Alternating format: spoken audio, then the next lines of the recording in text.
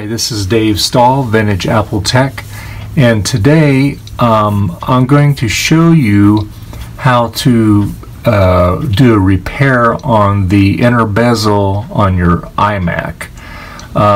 As you know, these iMac G3s, as they age, as if with any plastic, years, it gets more brittle in time.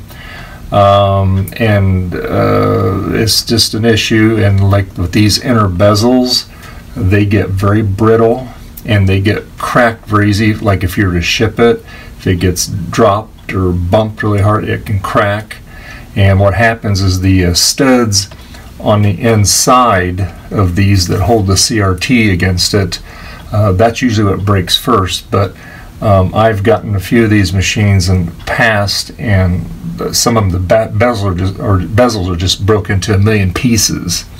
So I've tried to identify what the plastic is made from.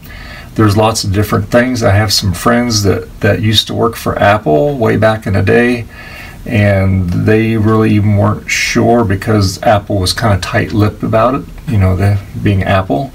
Because they experimented with a lot of different plastics to come up with the translucence and stuff like that.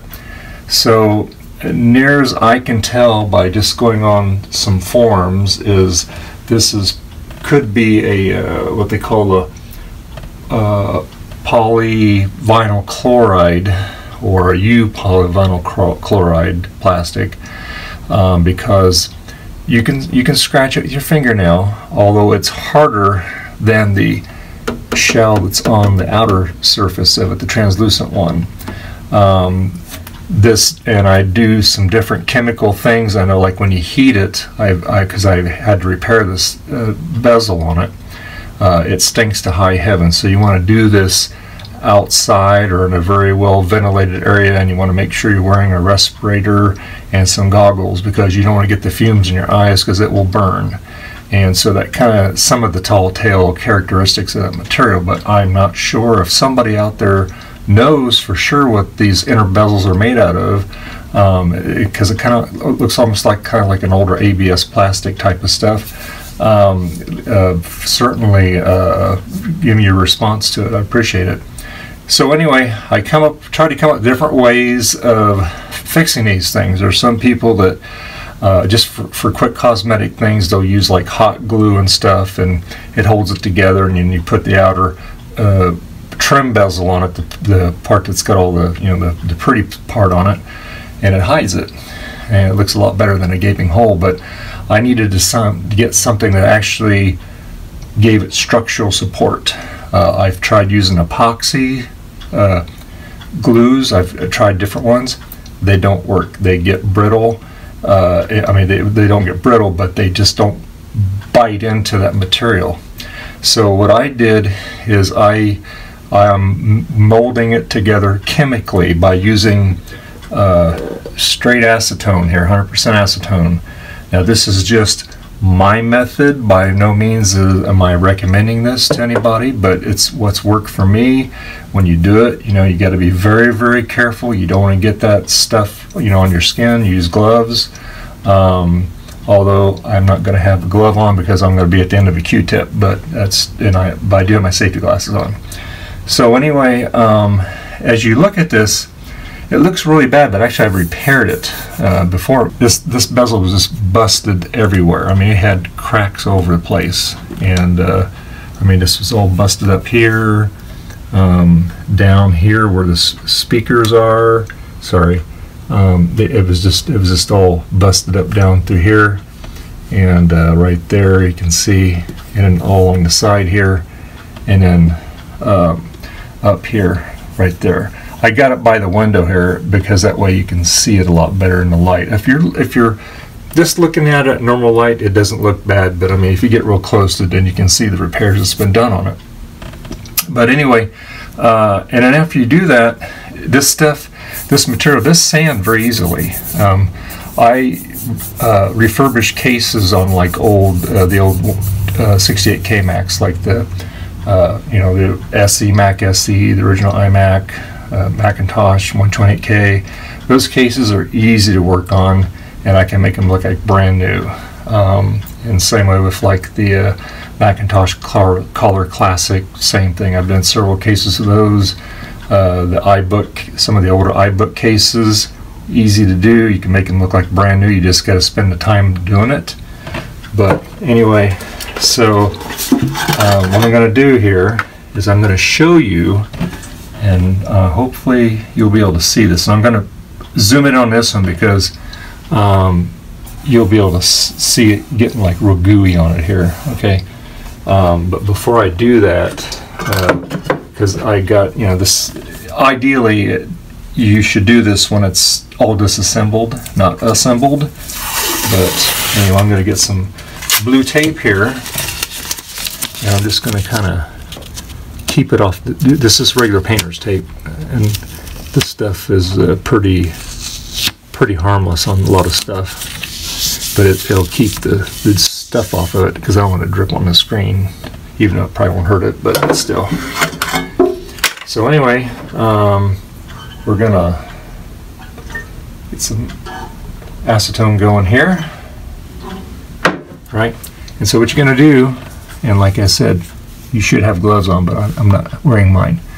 You're just gonna kind of go, and you're just gonna kind of, you'll feel it get real gooey, and that because it's melting the plastic. And then when it hardens up, it's you know, chemically thermally melted back together again, and that will work better than any freaking glue you can buy that I've tried anyway. And I work in the optical industry. I used to own an optical lab many years ago, and we used to do a lot of frame repairs and stuff, and Bezel materials is a fantastic material to work on. Some of this newer stuff that they make these frames out of, you can't manipulate it. You can't even heat them up to adjust them anymore, and I don't like them.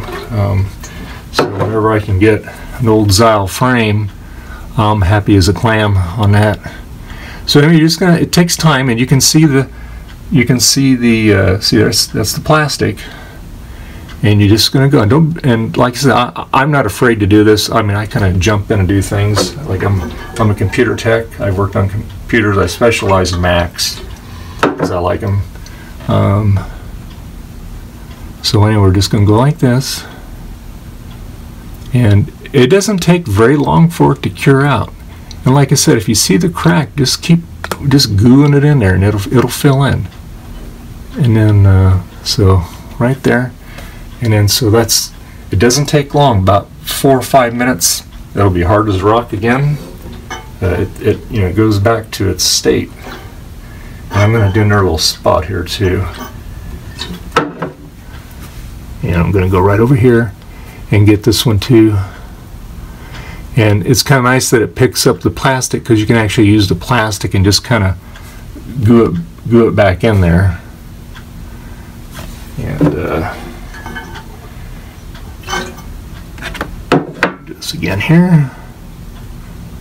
And no, guys, I have not got that modified G4 board back yet. Dust Dude's been very busy, and I asked him the other day, and he said that as soon as he gets time, he will work on it and then get it back to me, because I'm so eager to get Leopard on this thing. This is all ready to run Leopard. I just need the board back, and we will do an actual live boot when I get it all back together.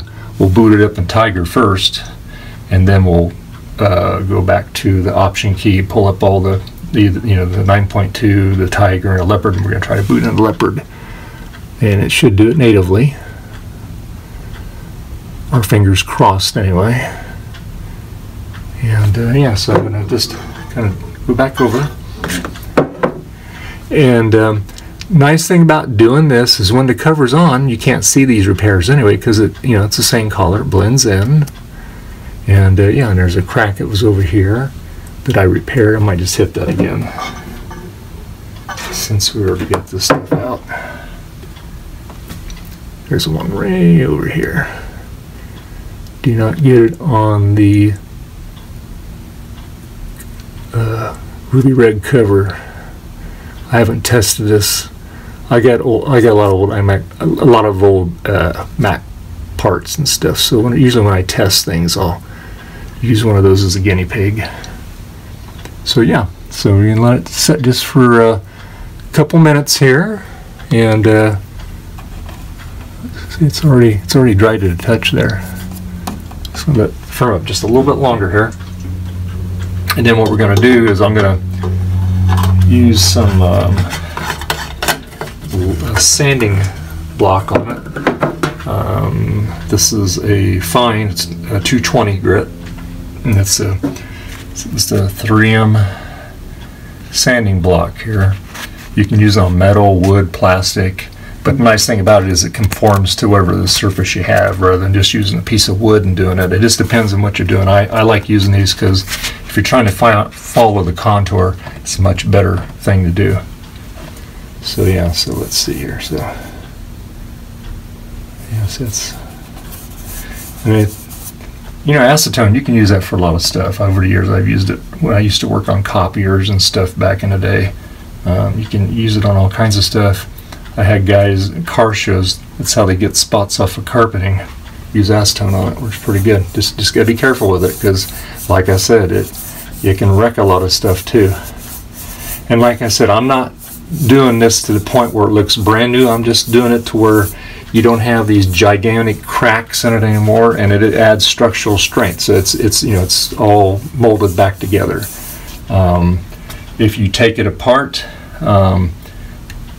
it should hold together, but you know, it's like everything else, it could always come apart. So anyway, I'm just going to kind of go over to here. Yeah, we're dry. So I'm just going to very lightly just go over this, and all I'm doing is just knocking down the rough spots, and I'm not putting very much pressure on it at all, just very lightly. And yeah, it's going to look ugly before it looks better. We could always polish it up with some Meguiar's. That's what I use to polish up a lot of covers. That Meguiar's plastic polish. That stuff works fantastic. Let's see how it's see, that's dull because that's where I sanded it. But if I go over it with some real fine paper, like 1000 grit, it'll polish it up. But like if I use that Meguiar's, it'll put the shine back on it. But I want to just a little bit more.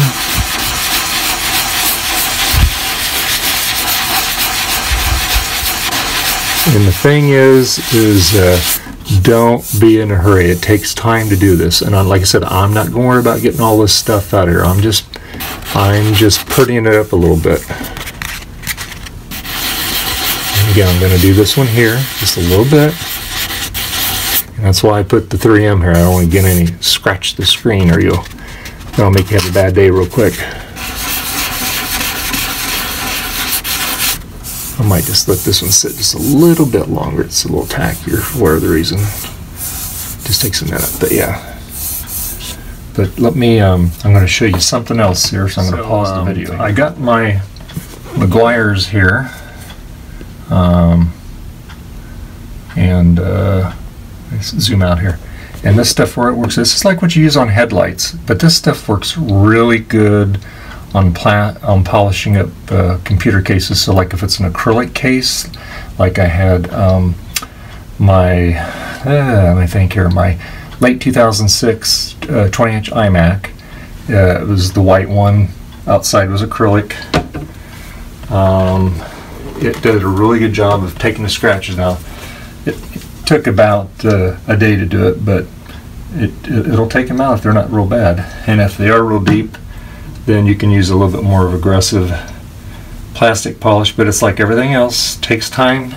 You have to kind of experiment with it. So anyway, I'm going to zoom in here, and I'm just going to go over this here.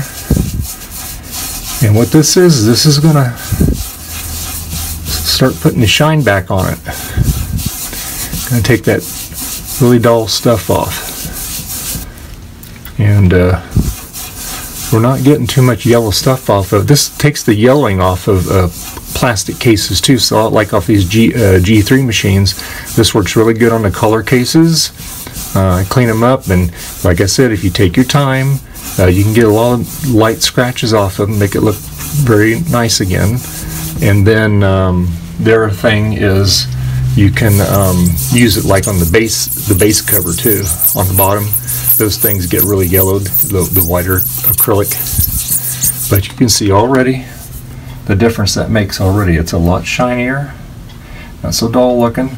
Now, like I said, this little rut really looks a lot bad than what it really looks like. Okay, I can feel it here a little bit, and I mean, if I really wanted to get this to the point where I wanted to get this out of here, what I would do is I would take a donor bezel and take the acetone, melt it, mold it in here, make it like bumped up, and then take and finish it all out again and make it feather it all out, just like if you're working on fiberglass, and make it all nice and shiny. But like I said, I'm not worried about it right now. I don't plan on selling this machine. It's just for I'm just firming it up for structural purposes, because once they start cracking, you move them and stuff, it only gets worse. So what you do is you kind of head it off at the pass there, so to speak. And like I said, it's a labor of love. It takes time. You're not going to do it in a couple minutes, all right? And like when I polish out those older Mac cases, yeah, it takes time. It usually takes me a couple days to totally refurbish a case, and it looks brand new. I get all that yellowing off. A lot of that yellowing is caused by the injection mold process, the chemicals that they use to keep basically the plastic from catching on fire, because it's extruded at such a high heat, and that stuff leaches out in time and it reacts to the environment.